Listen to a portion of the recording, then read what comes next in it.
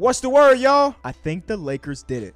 Now, it's 4 minutes left in the game. They're up by 10. I'm assuming they putting this game away, but my eye is going to be on it. That's not what this video is about. Shout out to Russell Westbrook. The 2 games he's come off the bench, he's looked pretty good. If he embraces that, the Lakers might be hide until they figure out the trade, because I still believe, even with a win, that they should make that trade. But if everything goes as planned and they can hold this 10-point lead, there's no winless teams left in basketball. I want to spend a lot of time in this video trying to figure out when is it too early to really panic. But before we do that, let's do some rapid fires of the games that aren't associated with that panic button. Game number 1, the Boston Celtics beat the Washington Wizards, and the Wizards fall to 3-3. The Boston Celtics, I'm gonna be honest with you, I turned this game off after the first quarter. Tatum had like 3 threes, and then I was like, you know what, that's a lead that I don't think they're gonna blow, even though they just blew a lead similarly to the Bulls. But I felt pretty confident in them in this one. Joe Mazzulla said in his post-game interview that he is a fan of math, and that is why the Boston Celtics have been shooting way more threes than they have been in recent history, and it's been working. I mean, Tatum is on fire.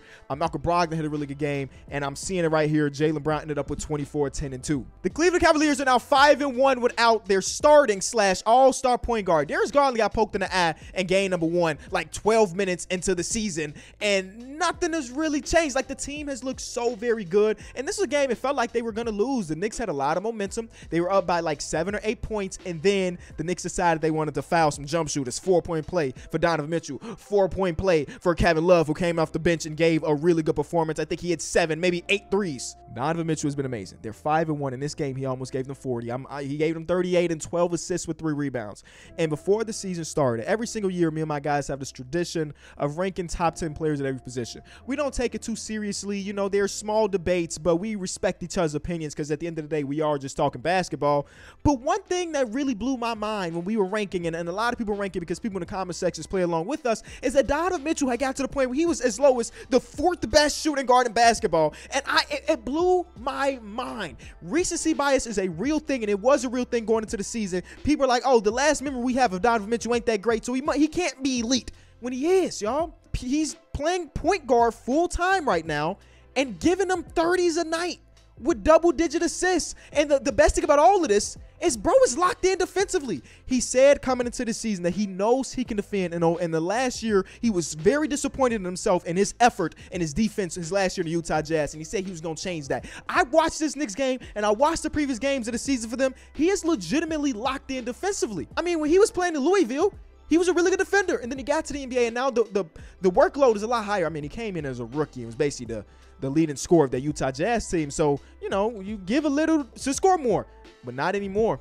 He's locked in defensively. It helps that he has a lot of solid defenders around him for sure. But he has been amazing this season. Also, Dean Wade, great game. When I went to the season opener for Bulls versus Cavaliers, I don't think Dean Wade touched the floor until like garbage time, and now he's starting, and he gave them some really, really good minutes and just does everything. He plays good defense and he hits shots. I mean, what more can you ask for? Luka's the first player since Michael Jordan to start off the first 6 games of the season with 30+ points. It's the first person since Jordan. He gave them 44, 5, and 3. And this is a really good bounce back game, because last night they end up blowing a game to the OKC Thunder. They go against the Orlando Magic, two teams that don't have a super ton talent. But I'm not disrespecting you, OKC. I know y'all out there winning games, but the Orlando Magic are struggling right now and probably will struggle for the rest of the season. And Luka is legitimately just that man. I mean, they're 3-3 on the season. I don't know what the MVP ladder looks like going into week number 2, but I don't know how you cannot have Luka at least 1 or 2 in that. And I think Dorian Finney-Smith ended up hitting the big shots of the game to really close it out.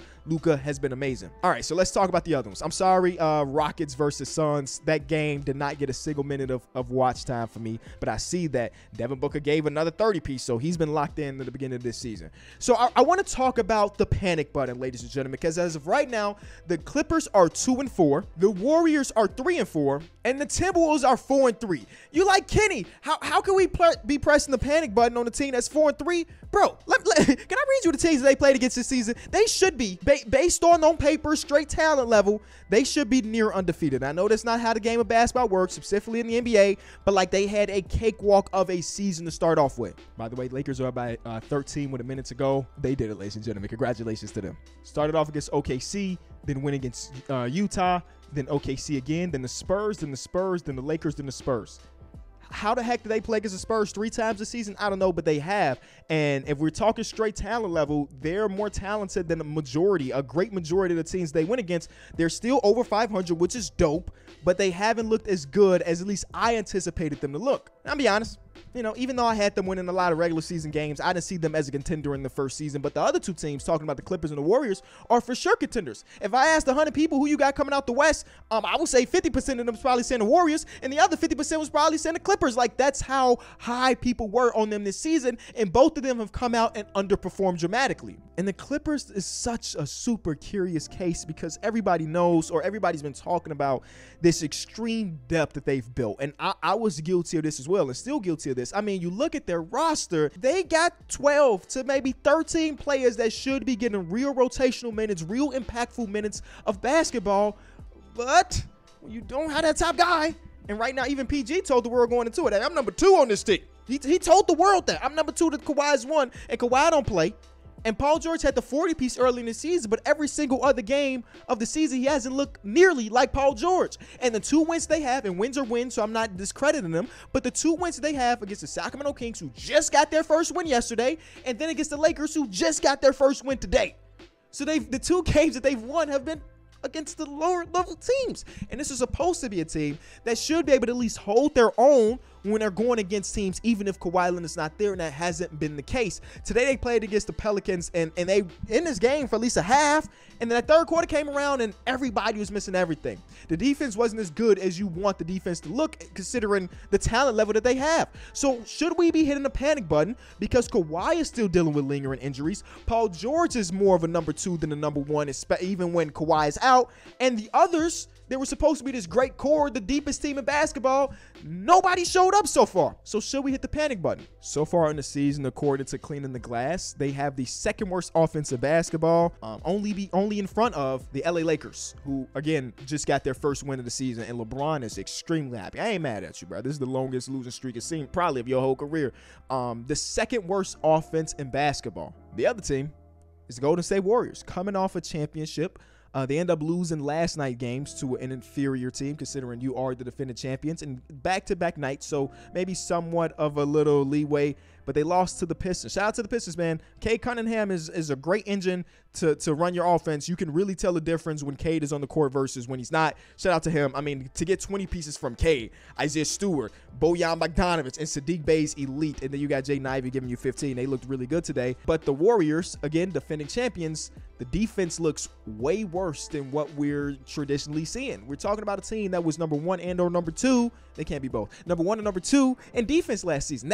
That's the 2 teams we saw in the finals. The Boston Celtics and the Warriors were 1 and 2 defensively. And so far this season, boy, oh boy, they just getting walked past. And the numbers say they have the 21st ranked defense in basketball, and the offense is about 15th, right in the middle. So they are struggling to get stops, and the offense hasn't been put together completely. We are still just 2 weeks into the NBA season, so should we be panicking? I decided to go back to last year at the same exact point. We're talking about November 1st, and look at how the league was in that moment versus how it ended on the season. And that'll let us know, should we be panicking about the Warriors? Should we be panicking about the Timberwolves and the Clippers? So 6 games to the NBA season last year, this is the way the league looked. The Bulls were 5-1. Man, oh man, was that a good time for Bulls fandom. The Knicks started off 5-1. The Warriors started off 5-1. Charlotte and Washington both started off the season really, really great. And y'all know how the story went. The Knicks ended up missing the playoffs completely. Charlotte only made the play-in, and the Washington Wizards missed the playoffs completely. So strictly going off record, maybe we shouldn't be hitting the panic button because, well, you see last year, 3 of the top 7 teams that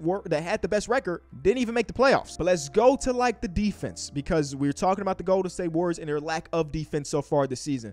Last year, the worst defensive teams at this point were the Orlando Magic. That stayed true. They ended up winning the lottery. We had OKC at number 3, but number 2, sitting right here, was the Memphis Grizzlies. And they were 3-3 on the season because the offense was still pretty good, but they had the 2nd worst defense in all of basketball through the first 2 weeks. And people low-key were panicking. And then what happened? The second half of the season came around, and well, not even the second half, but as the season progressed, they got better defensively, and they ended up being the number 2 seed on the season. The Pelicans, y'all remember, they started off the season like 1-11, or that's what it felt like. They were bad offensively and defensively, and they found themselves in the play-in and then eventually in the playoff series. The Bucks, the almighty Bucks last season, started off the year 3-4, and we were panicking. They had a bad defense and a below average offense. Oh my God. And then you saw them turn it up and they ended up being really good. But what I will say, those two, Memphis and Milwaukee, are extreme cases because the other teams that were towards the bottom defensively, majority of them stayed that way. Think about the Clippers then. Remember, the Clippers have the second worst offense in basketball right now. Looking at the worst offenses at this point last season, well, the bottom three teams were teams that were competing for the #1 overall spot. Actually, these teams all ended up top 5. And then we had Dallas. I mean, Dallas were 4-2, but they had I don't know how this is even possible. They had a terrible offense and a average defense, but they were 4-2 on the season. And then eventually they turned their defense up and the offense stayed around league average. And I'm looking around. The Clippers had a bad offense to start the season. The Pelicans had a bad offense to start the season. It seems like it's a lot harder to turn the offense on versus the defense. And when I'm thinking about the Minnesota Timberwolves, like I said, I didn't think they were a championship contender to start off the year. Actually, their upcoming schedule is going to tell us a ton about them because, well, they go against some real playoff teams starting like soon, very soon. I think it's like the Suns and another team, and then I think they got the Lakers, so we'll see how that goes. The reason I did this is to basically tell y'all or show y'all that we shouldn't necessarily be panicking as of right now. I mean, I guess it depends on what your expectations are, right? I mean, can a team go from one of the worst defensive teams in basketball to a legitimate title contender? Because that's what the Warriors are trying to do. To be a legitimate title winner, that's what the Warriors are trying to do. Or can a team flip the switch to become the second worst offensive team in basketball through the first 2 weeks and then end up winning the championship? Because that's what the Clippers' aspirations are. I don't know. But me personally, 2 weeks into the season, I'm not hitting the panic button on either of the three teams.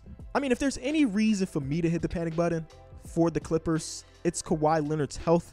Because for the 100th year in a row, we're not getting a season of him. And I think a lot of fans kind of anticipated that we would get at least, half of a season, not even half, 3/4 of the season from him. But the way it's going right now, that doesn't even look like the case. So do we believe that we're going to low manage throughout the regular season, that we're going to get to the postseason and we're going to get the best version of Kawhi? Because I was at his first game back and he looked human. It's Kawhi Leonard. He's normally not like this, but he looked human. He looked like a guy that missed basketball for a year and a half. And if we keep, I can't use the word coddling because he obviously is dealing with stuff, but if we keep doing it to this extent and we're saying we're just waiting to turn it on, how easy is it going to be to turn it on for him, but also for the teammates around him? This is the 4th year of this core together. They do have the conference finals appearance, which is dope. But other than that, the core hasn't really done much. And again, I don't want to discredit the conference finals because a lot of teams haven't reached the conference finals in a very, very, very long time. But as a team that when they signed together, they told the world we are the Kings of New York. They told the world that this is supposed to be a team that was going to be built to win a championship. They haven't even really been that much in contention for that, because I remember going into that series and they were the heavy underdog considering Kawhi Leonard had just tore his ACL against the Utah Jazz a couple games before.